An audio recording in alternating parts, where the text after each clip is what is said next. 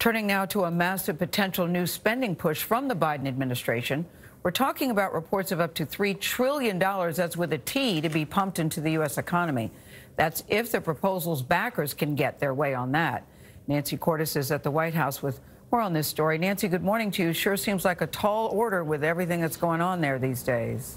Gayle, it is a very ambitious plan. It has to do with infrastructure, the next big item on the Biden agenda. We're told that within the next couple of days, President Biden's economic advisors are going to be briefing him on a proposal that they say will create jobs. And it involves spending about $1 trillion reportedly on improvements to roads, bridges, even the cellular network. That's the physical infrastructure piece. And then more money would go to investments like free community college, universal pre-K, and paid family leave. They call that human infrastructure. So this is a very aggressive plan, and the challenge for Democrats here is that the Senate is so closely split that it's just as hard to push this through without bipartisan support as it is to pass other big priorities for Democrats like immigration reform, gun safety, and voting rights. And in this case, if Democrats try to pay for these